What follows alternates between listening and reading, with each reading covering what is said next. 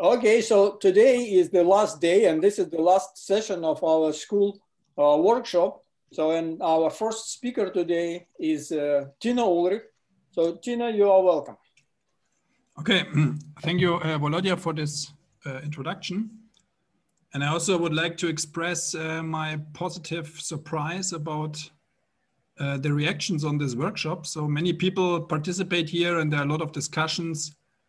So it's really nice. It's like it was intended to be. And hopefully also the younger people get some new, I don't know, insights, ideas, and more important contacts to other people to collaborate or discuss things. So it's really nice. So my talk is about the thing which we discussed maybe the whole week already. So I could use this talk for summarizing a bit what was discussed and what are the new maybe directions in that. So and in particular, I would like to maybe give you some idea what is actually this Cadison-Singer problem and how is it connected to the things which we use here and which are important for us. So in that sense, I hope that I can transport some ideas, but I will not get too much into this very technical subject. So, oh, something is happening. Yeah. Some results which I will present in this talk are based on joint work with Nicolas and Martin. I think both are in the audience. But I will also mention and comment on some other results where people from Chemnitz are involved. So yeah, it's a broad topic in that sense and many different projects. So let me start with the introduction. What is actually happening in this talk? And by the way, a technical thing, I will make some break, say after 45, 50 minutes. And then at 4 o'clock, we may restart and I will give the second part. Okay, as we have seen a lot in this workshop is the following problem to solve. We have a finite dimensional subspace, which is spanned by a system. And for convenience, it is an orthonormal system with respect to a measure. Do you see my hand here, this pointer? Yes. Okay, very good. Yes, we do. So it's spanned by this orthonormal system. It's a subspace in L2, and this measure here plays a particular role. Here, right in the beginning, we have this measure for defining the L2 space and the orthonormality of the system. But later, this measure will also play a role for sampling in the sense of draw random points from a certain distribution. Okay, so and the goal is that we have a function in that space and we want to stably, and if it's from the space, exact recover only by using n function values. So, and as we have seen also several times in this workshop, the whole thing boils down to solving a linear system. So, and usually here, this linear system, I mean, you see it straightforwardly that you plug in the sample nodes into the basis functions. So in the first line, there will be all the basis functions taken at the point x1. And in the last line, all the basis functions taken at the point xn. So when we are looking for a coefficient vector such that matrix times vector equals this vector of function values. So, and usually, and this has been also pointed out by several people, we have here an overdetermined system. So we have more samples than dimension of the space. This is at least an assumption, at least, yeah, it should be like that. Otherwise, this does not make sense. So, and the question is, first of all, what are the good nodes for doing that? And a second, how many of them do we need? And if I speak in the sequel of oversampling, I mean actually this ratio between number of samples and dimension of the space, so number of basis functions. So in other words, we ask for when is the system matrix well conditioned in order to recover that coefficient vector stably from these function values. So we have learned a lot about weighted least squares. I will put some names on the next slide of people who are involved in that field and who kind of coined it a lot. We have seen change of measure technique. And I think Mario also mentioned importance sampling. So all these things will also play a role in this talk. And the second thing, what we have probably already noted is if these functions, either 1 to either m, are nice, like trigonometric monomials, so the Fourier system, for instance, or Chebyshev polynomials, then it is a rather easy, say, to recover a function in this space. Yeah, since this coefficient matrix has then a nice structure, which we will also call bounded orthonormal system. And this also connects to Nikolsky inequality and things like that, what other people mentioned in their talks. Okay, let me spend another slide for this finite dimensional setting, because this is interesting for many, many people. So many authors studied like recovering polynomials, algebraic trigonometric polynomials from samples. And here's a list of people. Also some people from Chemnitz are listed here, and since they are mainly concerned with this trigonometric polynomial thing. And they also establish not only, say, a good sample sets, they also establish fast algorithms. So this is another point, and here I would also like to refer to Mark Ivan's talk on Wednesday, where he also was interested in not only the complexity theoretic question, also the computational point. So things get complicated when it comes to the general situation. That means we just have given a finite dimensional subspace, and we do not know anything. Maybe we know that there is a certain Nikolsky inequality, but in the most general situation, the things get really interesting. So in here, people like Albert, Giovanni, and others, Ben Adcock, are interested in that. And let me especially name here the collaborators of Volodya in his recent papers, and all his people from the lab in Moscow, which are mainly present here in this workshop, since they actually consider this equivalent question of getting good Marcinkiewicz-Zygmunt inequalities. So if you look to this quantity, and I think this has also been pointed out by many speakers, then you see actually in case p equal 2, we have here a condition which can be rephrased in terms of frame theory. So if we go back to that linear system here, so then the lines of the system matrix, they form a proper frame. I will come to that. I will define this on the next slides in detail. So here we have the connection to the frame property, to the frame theory. This problem is well posed if actually the system matrix has a certain finite frame structure.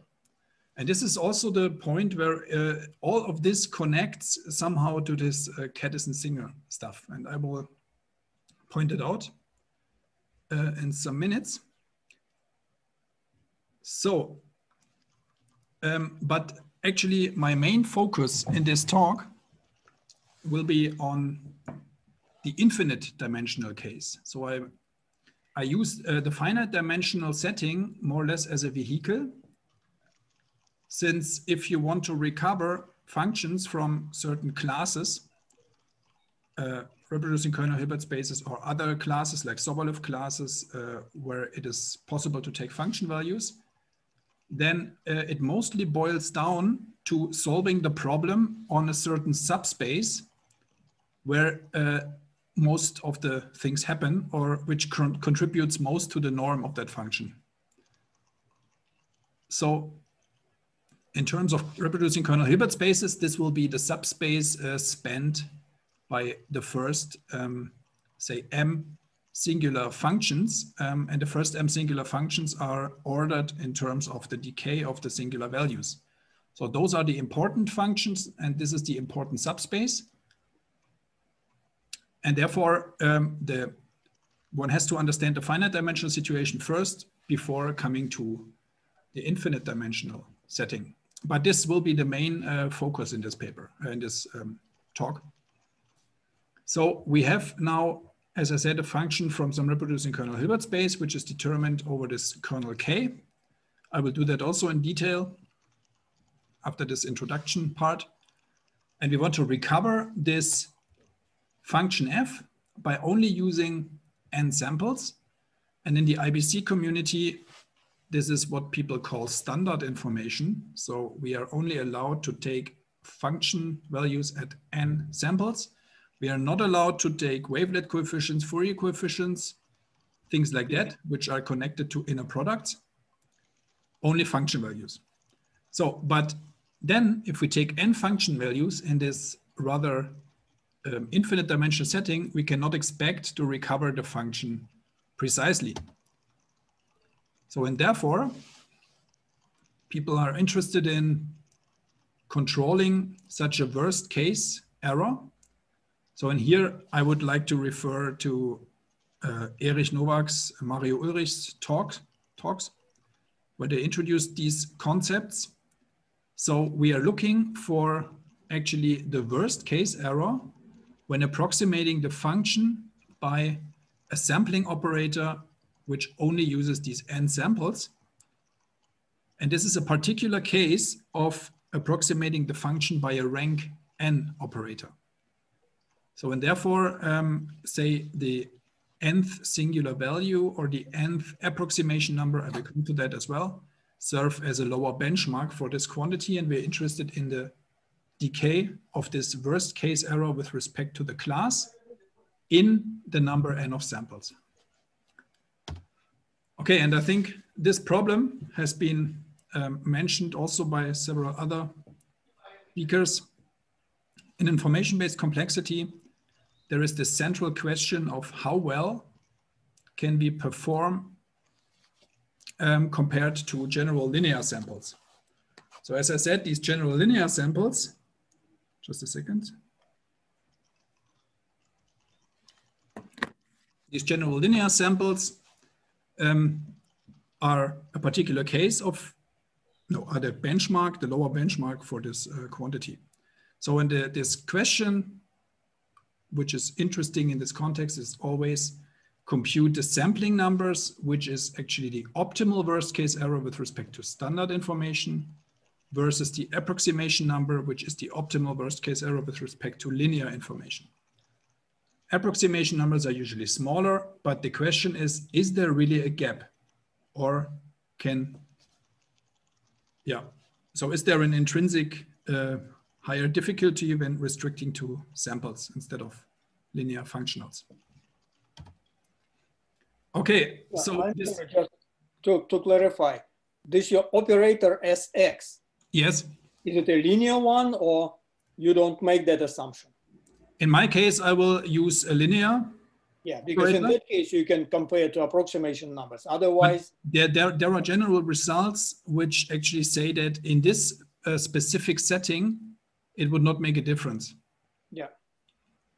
But yeah, if you move to other function classes and go away from the Hilbert space setting, then it could make a difference. So yeah. Okay. Okay, so and in the last introductory slide, let's say, I would like this this, I would like to introduce this concept of what we call Weber subsampling. Albert would call that sparsification. I don't know, Volodya calls that yet in a different way, but we call it subsampling because it refers actually to this Weber conjecture, which is in connection to Catterson-Singer theorem. What happens here? So if we have, say, more samples than dimension, and usually this logarithmic oversampling serves very well, then there is a actually recent new technique to restrict to O of m many points from that initial cloud of samples, which perform equally well. So we usually have to have here a starting point cloud. If we choose this as random, we have a logarithmic oversampling. And if we choose it, say, for trigonometric polynomials deterministically, we could use rank 1 lattice construction. So we have a, say, m squared oversampling. So, and it is possible, and this is the technique I want to mainly focus on in this talk, it is possible to reduce the sampling budget to O of m. And this goes back to, and this is what I think everybody has now learned in this workshop, that it somehow goes back to the Catterson-Singer solution or Weber's conjecture. There are several papers connected with it. Historically, that last one was that paper from 2014 by Batson, Spielmann, Srivastava was the first one in that row, but it did not solve the Catterson-Singer problem. It is a slightly weaker result in that sense, but it turned out that for our purposes, it might also be sufficient. Nevertheless, in 2015, there was this breakthrough paper by Marcos, Spielmann, Srivastava, where they actually solved a related conjecture, namely Weber's conjecture, which turned out to be equivalent to Catterson-Singer, and that was actually proved by Weber. So, and these things have been further investigated by Nitzan, Olewski, Ulanovsky. So, and these are the papers which we have already seen in this talk, this conference a lot. And I will I will also comment on that. And hopefully it gives some new insights here. So that is actually the introductory part of my talk. If you're further interested in that, then be with us. Otherwise, yeah, that's what will happen. So you can leave if you want. But actually, the talk starts now. So this is a kind of outline. So this Catterson-Singer problem and other things have been and things around have been mentioned a lot, but nobody actually told us what is the Catterson-Singer problem so far. This is what I will do, and I will point out roughly the connection to finite frames. Yeah, then we will come to this nice method by Nitzan, Olewski, Ulanovsky, and further variants of that in order to reduce the sampling budget. Yeah, and then I will introduce my model setting, where to apply all this, come here to, let's say, our favorite example, and then compare the outcome and give some outlook. Okay, let's maybe dig a bit into this Catterson-Singer problem. But before doing that, and as I promised, I would like to point out the connection to finite frame theory. And I think this word or this notion frame has been used a lot in this conference already, or it has appeared. But let me maybe define it here in a rigorous way. So on this slide, you have three notions. One is a notion of a Bessel sequence. The other one is the notion of a frame. And then we have the notion of a Ries sequence. So a Bessel sequence is actually a sequence in a Hilbert space. This is also always the set, the starting point. We are in the Hilbert space. And a sequence Fi, a discrete sequence in the Hilbert space, is a Bessel sequence if we have kind of this Bessel inequality given with a constant C. So this is one part of the frame definition. So in order to have a frame, we need two bounds here. We need a lower and an upper bound. So and this should immediately remind you on this Marcinkiewicz-Zygmunt problem, where you actually have here in the middle the square sum over the function samples, and left and right you have the integral norms. So and in that sense, the system matrix is a frame. So in this in the sense of this definition, and the frame has the particular property that it is a redundant system. So it does not have to be a basis. I'm sorry. So it does not.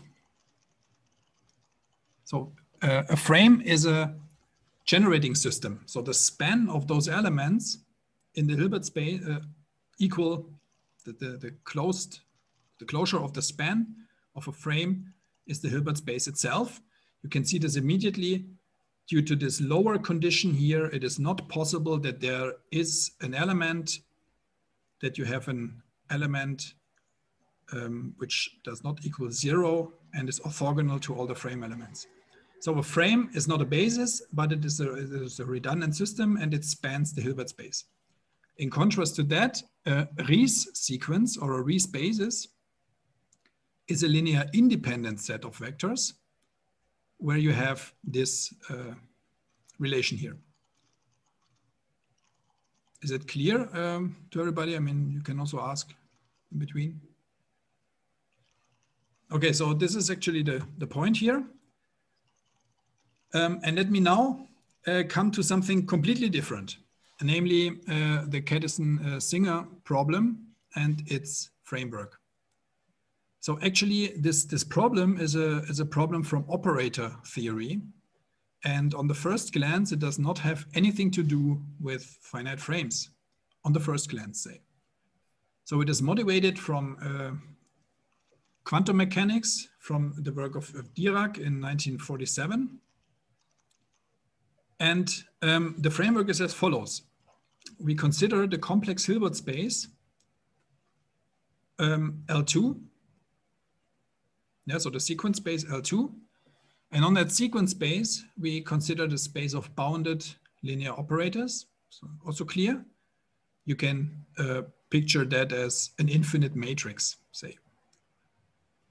Okay, and as a subset of this set of bounded linear operators, you could consider the following C-star subalgebra, namely the matrices, the diagonal matrices. So this is a subspace of the linear operators on this L2. And now comes the important point in this framework. We define the notion of a state. And a state is actually a functional on such a diagonal matrix, on such a diagonal operator. So in this functional has two properties, namely it has this normalization that the unit matrix, say, is mapped to 1. And if you have a positive operator, then this state returns us a positive value. Yeah, so maybe you look at this a minute more. I mean, we have here a Hilbert space. We have operators on a Hilbert space. On these operators on a Hilbert space, we define functionals. Okay, nevertheless, this state space, or the set of all states in this dual space, D prime, is convex. I mean, due to these two definitions here, you can immediately see that this is a convex set. So, and therefore it is the convex hull of its extreme points. So, and now these extreme points play a special role in that. They are called pure states, and these states can therefore not be written as a proper convex combination of at least two other states. So they are kind of an atom or pure state. Now, atom is maybe the wrong word. So we considered a set of pure states. Oops, and now the question which was posed by Caddison and Singer is the following: is this extension of a pure state unique? So actually you can extend such a functional, of course, always due to Hahn-Banach to a functional on the set of bounded operators. So this is clear. But here the question is, if we have a pure state, is this extension unique? This is the Caddison-Singer problem. And this is roughly... Excuse me, yeah? Can I interrupt you? Yeah. So B is really, you say the, or D, you're talking about diagonal operators. That is D. And B is the set of bounded operators. Yeah, so diagonal, what you call a diagonal operator is just a multiplier, I want to understand. That's a diagonal matrix. So it means that it's just identified, it's L2, so it's just identified to an L infinity sequence. Exactly. Okay, so D is essentially like L infinity, okay. Okay, and yeah, the question is, when is that, is the extension of a pure state unique? That is the Caddison-Singer problem. And actually the answer, surprisingly, or I don't know, surprisingly, so I mean, as often as I talk about this, I still do not have really a feeling about this operator theoretic question. So I cannot say if it's surprisingly yes or no, but it turned out that this answer is yes. So it is unique. And the Caddison-Singer theorem, what is now called Caddison-Singer theorem, is actually this, yeah, this assertion. And it goes back to the work of several people, because the problem, like it is stated here, is usually not, is probably harder to tackle than considering equivalent formulations. And there is a whole slew of equivalent formulations in that. I could refer you to the work of Pete Casazza, for instance. So he spent decades of his life to kind of work in this field. So there are many different characterizations, and one is the characterization by this Anderson's paving conjecture. And it was proved that this is equivalent to the Caddison-Singer theorem. And Weaver proved that a certain conjecture, which is now called Weaver conjecture, is equivalent to Anderson's paving conjecture. And what Markus Spielmann, Srivastava in 2015 did is they proved kind of Weaver's conjecture. And then the chain rolled, and Caddison-Singer was history in that sense. So when you see, if you want to, what I just said, that this Anderson's paving conjecture is kind of a good tool for doing that. If you want to show this uniqueness, you actually need to show that the extension of a pure state is zero when evaluated on a self-adjoint operator with zero diagonal. So we need to understand what does such a pure state do on a zero diagonal self-adjoint operator. So, and as I said, this Anderson's paving conjecture was a nice, was actually the door to it. So when it says, now it's not a conjecture anymore, now it's kind of, it's proven. And it says the following: for any epsilon, there is an R such that for any self-adjoint matrix from C n by n, later we will also consider here infinite matrices with zero diagonal. As I just said, these zero diagonal matrices are here actually the interesting thing. There are coordinate projections which decompose the identity. Oh no, which decompose the identity. And then you consider this concatenated operator. So you consider what happens with T on these coordinates. And the norm here should be small. Okay, this is a tough stuff if you did for the first time, but imagine you would have a self-adjoint operator with zero diagonal. If you would simply put the coordinate projections, which consists of just one coordinate, then you could decompose, of course, or in a sense, then this norm would be always zero, right? So this condition would be fulfilled, but you have too many. So if you just admit one coordinate projection here, a projection to one coordinate, then you can do that even with the norm 0 here, but you need then n such projections. And this paving conjecture says that for any epsilon, there is a number r depending on epsilon such that this works. So, and yeah, this is actually the point. So you have here projections themselves depend on t, but the interesting thing is that this number here can be really made precise. So there's really the dependence on epsilon here. And the point is this, this then holds for all n. Exactly. So as I said here, this can be pulled up to infinite matrices. So this is not depending on n in that sense. And this is actually the point to go to Kettis and Singer.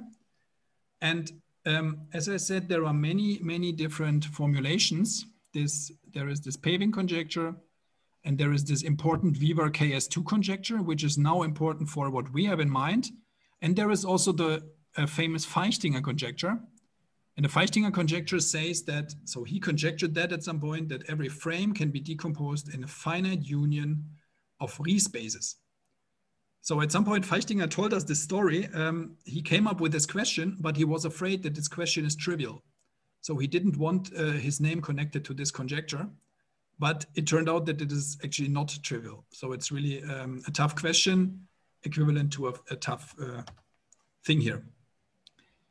Okay, and now the question, what is actually the contribution of Markus Spielmann-Shrivastava? So what did they prove? So they proved something on operator norms of sums of self-adjoint or sums of rank 1 matrices, which actually implied this Weaver conjecture.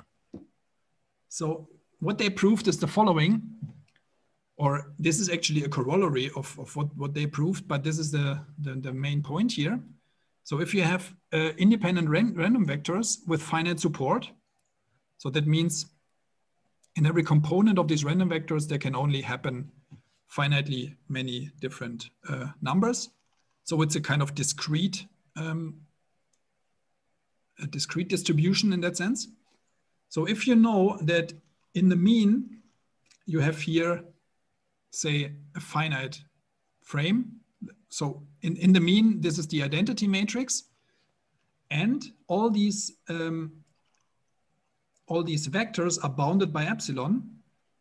Then you have a positive probability that you can control the sum of these rank 1 matrices here in the spectral norm by this bound. So and this was actually the big breakthrough. I mean, clearly you do not see from this how that implies all that other stuff.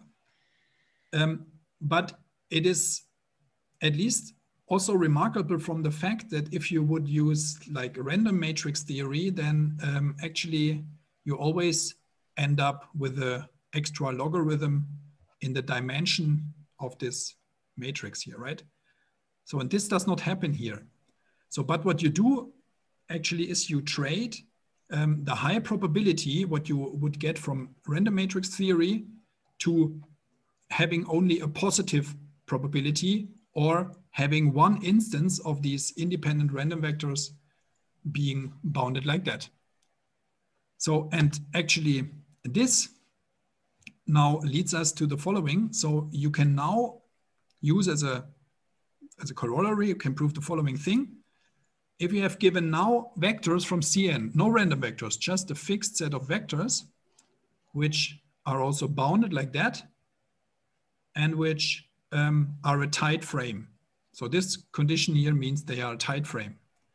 So then you can, then there exists a partition into R sets such that the corresponding spectral norm of this subframe, in a sense, is bounded by this number. So this can be got out of this result here. And actually, there are two things to mention. What you kind of do is you use the components of this UI and use them as the support of that random vectors. And then you apply somehow this theorem here, and you get this partition. So here's a probabilistic ingredient involved. And this will also give us later the insight that all of these constructions are non-constructive. It's just an existence result. And you see that most clearly in this result here, it is proven only the existence of such a partition. So when now this famous Weaver conjecture actually refers to R equal 2. So this is what we have seen in the workshop several times, that you can decompose a tight frame into two subframes with good properties. So here then R equal 2. And this is this famous Weaver KS2 conjecture, which will actually be the bridge to our function recovery problem. Let me see. Oh, it's already 36 minutes. Okay. So, and this Weaver conjecture, which is now proven by Markus Spielmann-Shrivastava technique. By the way, I should mention that they used a very, very sophisticated technique in order to control these spectral norms here. What they actually did is really to compute the largest zero of such a characteristic polynomial. So they used a technique called mixed characteristic polynomials and kind of observed a certain structure in these 0 points of such a characteristic polynomial. So they really controlled these spectral norms by zeros of characteristic polynomials. Okay, and so this is now the central question for what we have in mind here, this Weaver's conjecture. So we have a tight frame, and it is possible to decompose this tight frame into two parts. So in that previous theorem, R equals 2, such that both parts separately are still a good frame. Yeah, so we start with a tight frame and we get two frames out of that, having frame bounds theta and eta, theta minus theta and theta. And this is, as I said, an existence result. So far, there is no constructive way of getting that, which is one of the main problems in all this, which also opens some new research directions. So, and then there is this result by Nitsan, Olewski, Ulanovsky, which we have seen several times in the talk, in the talks in this workshop. They made it a bit more explicit and produced this quantitative version. So if these vectors are smaller than epsilon, if we have a tight frame with frame bounds 1, so then these two subframes have frame bounds around 1/2. So a bit larger and a bit smaller than 1/2. So it's in that sense kind of two more or less equal frames. So this result, let me see, something is wrong here.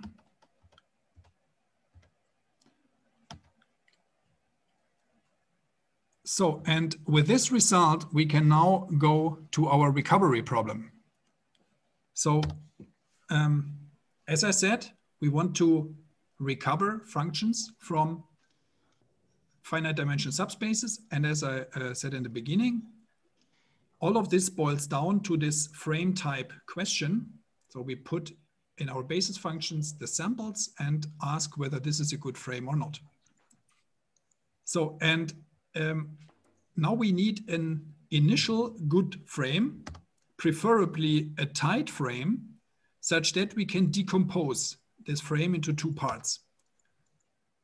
But this thing with the tight frame is not that easy, but in some special situations, like for instance, if you consider trigonometric polynomials with frequencies in an index set, you can do that. You can do, you can get, say, the full tensor lattice or some rank 1 lattice, which is certainly a tight frame. And this is the starting point. Yeah, this is then the starting point here in that question. And this method, or this result of Nitsan, Olewski, Ulanovsky has been iterated, and this is what we have also seen a lot. And And I think in Russian literature, this is called Lunin's method to iterate this, this division process, so divide and conquer somehow. So you produce smaller frames, and at the end, you would end up with a hopefully small enough frame which has still good bounds. So, and this is this was done. As I said, you apply this this technique of dividing the frame iteratively, and then you end up with a frame which only has O of M, where M is the dimension, many elements. So the initial technique has been proposed by Ullrich, and then there are further versions of that. One version was presented by Limonova in her talk, Irina Limonova. And in our paper, we have this version here, which also generalizes this to get rid of the tight frame property. So let me say that this approach of Limonova-Temyakova, actually they were the first who kind of got rid of this of this identity here and got this. So, which will be important later on, that there is an inequality here.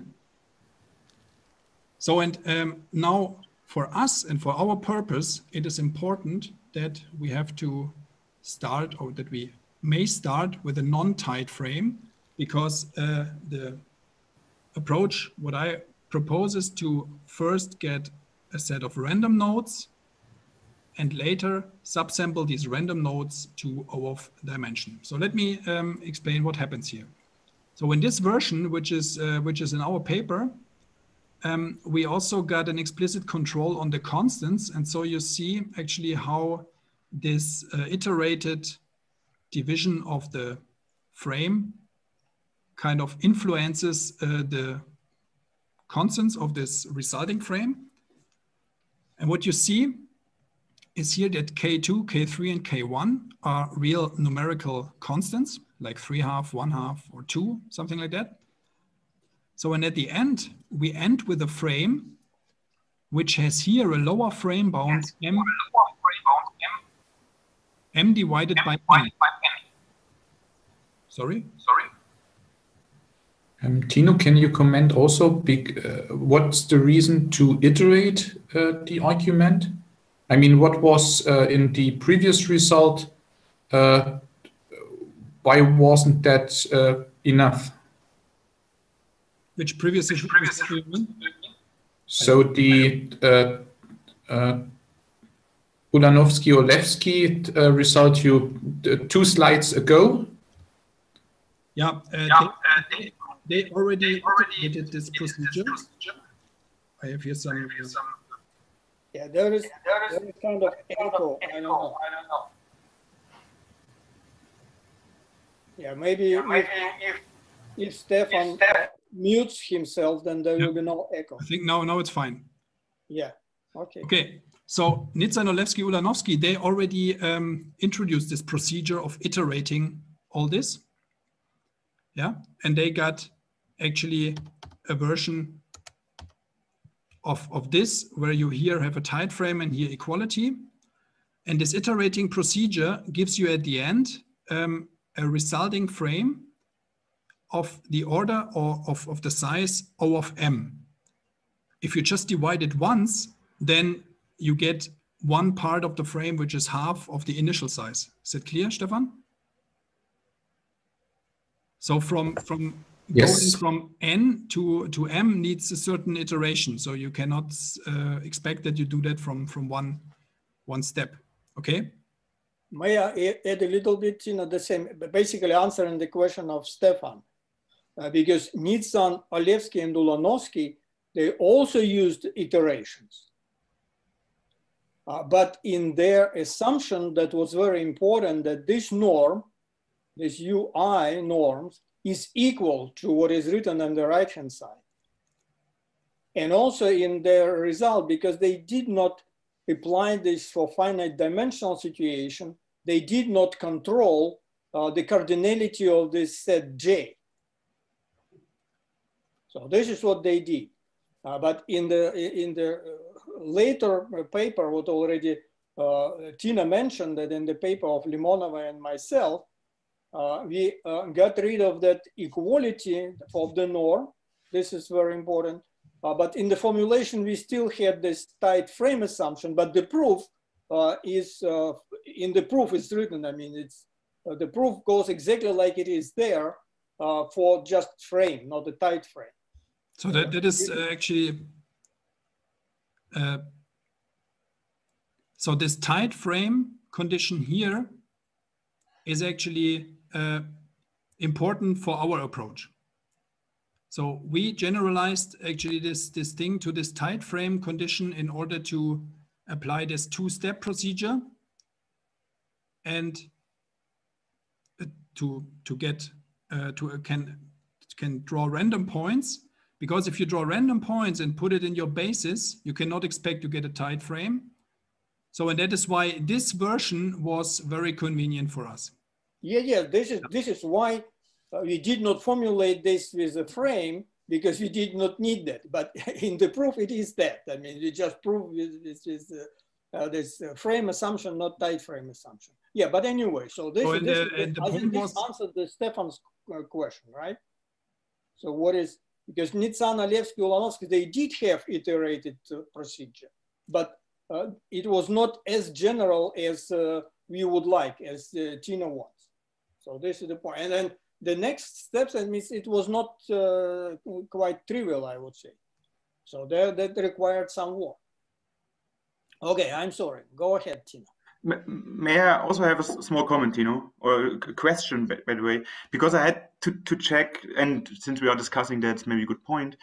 So the condition of being a frame where all the UI have equality here, right? I just opened the paper of Nitzan and so on, and they also have this equality thing here, inequality thing. So do you know this statement of? So they say that's an easy corollary of their theorem as corollary B. That's clearly not the iterated version. So can you comment on that? This is not the iterated version. So with all these iterated, Mario, in the iterated version, they require equality, and the proof is based on that. Okay. This is what we can say. If you have equality, then you can immediately deduce that you have kind of this cardinality. So nevertheless, there are different versions of this Nitzan-Ulevsky-Ulanovsky technique. And for us, it turned out that this is the most convenient version. And in particular, we were able to control all those constants and track them kind of, you see how these initial constants influence the frame bound. Okay, and let me maybe, I still have some, like 5 minutes. So let me maybe tell you or make you aware how to apply it to the recovery problem. So what you actually do is you put your frame, you take the basis functions and plug in your nodes, right? So here you have these frames, you have the lines of this matrix are the elements of the frame. So, and if you plug random nodes there, then by a certain oversampling, which I come to, we will have that this is actually a good frame. And now comes the important point. If we are in a special situation, so if we are now dealing, not in a special, if we are in a complete general situation, we may do this change of measure technique, which I will comment on. And then we get here this bound on the frame elements, which is actually here in this finite dimensional situation equal m over n. And therefore we can apply our result here to this thing. So we can apply this Weber theorem, since we have now frame bounds, which can be arranged like this by choosing random points. And we can apply this Weber theorem and get a subset of this index set of size O of M. And as we put here, we can even determine the precise size of this subset by this constant here. So what you also see is this constant so far, these constants are so far very, very high. So a very big constant and numerically not very feasible. And that is why it could make sense to use the technique from this Betson-Spielmann-Shrivastava paper in order to do that. In order to do a similar thing here and get much better constants. So for this technique here, the constants are rather bad, but controllable. This is what I say here. Okay, and let me maybe explain this slide here before going to the break.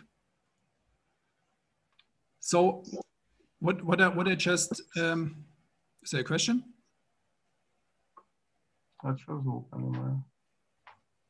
Okay, what I just proposed was the following.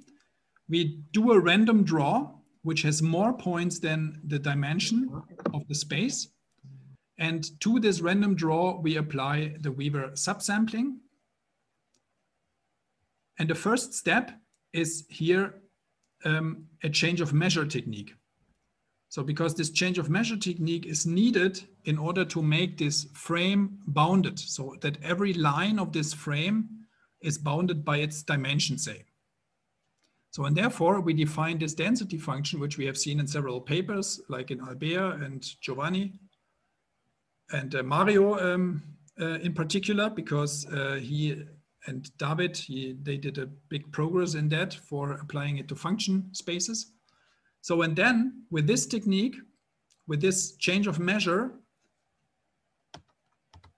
we divide actually the frame elements by this and then control the L2 norm of the frame elements. So, and then we do a random draw with respect to this new measure. And this random draw gives us then a good initial frame to what we may apply the Weber subsampling technique, yeah, and then solve our recovery problem as a kind of weighted least squares problem. And we have seen several different characterizations or several different formulations of this weighted least squares problem. Let me formulate it like this. We have this diagonal matrix where you have 1 over this density function applied to x1. And then instead of solving Lm times C equals F, we solve this preconditioned system, which has actually this good condition properties where you have the nice frame bounds, and then we are on our way. So this is this 3-step procedure, and therefore I call this talk also optimal subsampling of random information, because this is the strategy what is here behind. So, and as I said, yeah, all this thing is actually connected to this, what we call Weber subsampling. So, and I think we could do a short break. Would you like to answer questions if there are any? Tina? Yeah, of course you can do. I mean, are there any questions or comments or remarks? I think I have a small remark regarding Tino saying he likes to have smaller constants. I'm with you, and I would say the goal should be a constant smaller than 20, since otherwise replacing the logarithm by a constant does not be useful in any problem you have on your computer. That is, of course. Yeah. Other comments? That is, of course, completely correct. Yeah. So in that sense, for technical, for theoretical reasons, this is of course nice. But yeah, absolutely agree. That's really, really nice. But there is a similar argument Drefessen once made about Lebesgue constants, and and interpolation by polynomials. I mean, we all learn that numerical interpolation is so bad because the Lebesgue constant in certain situations grows logarithmically. But as soon as you have a bit of smoothness, this logarithmic term does not play such a big role. And I would say here the similar situation is that if this constant or if the sampling has the logarithmic term and you replace it, it really pays off if the constant is of course small enough.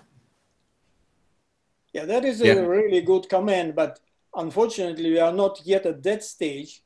Yeah, just to make it constants, you know, we are not just even to have a goal. So this is the future. This is the future. Yeah.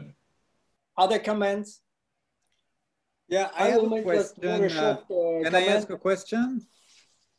Yes. Okay, so, go ahead. Sure. Can you hear me? Yeah, I can hear you. Yeah.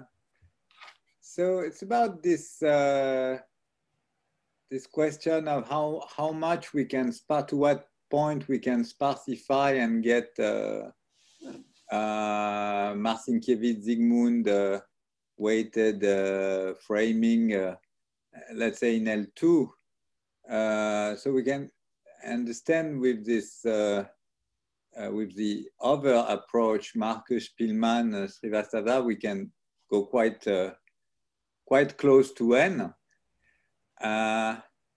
And so there are now, if we particularize, we can give instances of spaces. I can give you instances of finite dimensional space where we really have this, where we can really have this Marcinkiewicz-Zygmunt exactly with n point, with the same number of points as the dimension. I can give a couple of instances. My question is there a general result that says for general, there is no hope to have this for general spaces that says it's necessarily has to be strictly larger than n? Do you see my Albert, yes. what do you mean n in a sense of order? No. So sorry. What I call n, there was a switch. What I call n in my lecture was dimension, and m is the number of points. Here it's the other way around. So he has a space of dimension m right. Okay. My question. Anyway, are you talking, Albert? If you are talking about L2 discretization, yes. So then there is a general theorem which is in our paper with Irina Limonova. Yes. And it is based on Batson-Spillman-Srivastava or Marcus-Spillman-Srivastava, which says that for any general L2 subspace, it is enough to have constant multiplied by n. No, then the constant bigger. No, I'm saying, do we need a constant? Can we have exactly n? That's what I ask. For general, because I can give instances of spaces. I can give you particular spaces like piecewise finite element space, piecewise where it will be exactly the same number, and you will have this stable discretization exactly with the. So it's like, is there a miracle for certain spaces where you and it's very explicit in that case what you should do. And I'm saying, do you think it's a necessity to have something strictly larger than n? Maybe it's a very, I agree that it is not a, and there, maybe one comment from my side, depends what you mean by in general. Because a nice example due to Ullrich, that I also mentioned in my talk, not explicitly, is basically assume you have a class of function where somehow in the function values, the optimal coefficients are hidden.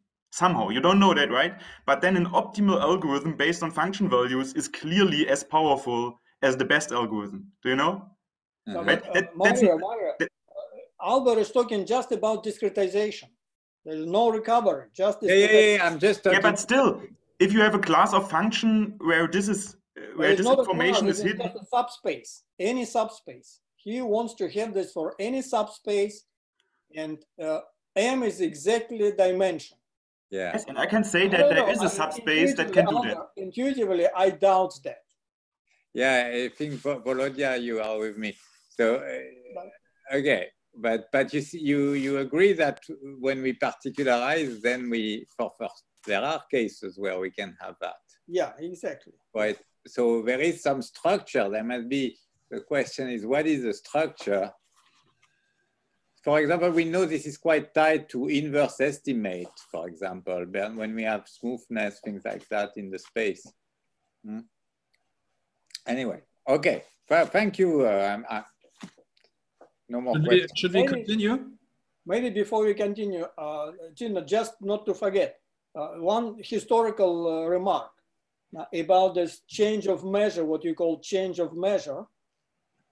This exactly that kind of change of measure is used in finite dimensional Banach spaces, and it goes back to like the mid of 80s, and it is absolutely standard there and classical stuff, and in the same for the same purpose. So you have a general subspace which does not have good properties. You want to get a subspace with good properties. You make a change of density. They call this a change of density. So probably the first one who did this was Gideon Shechtman.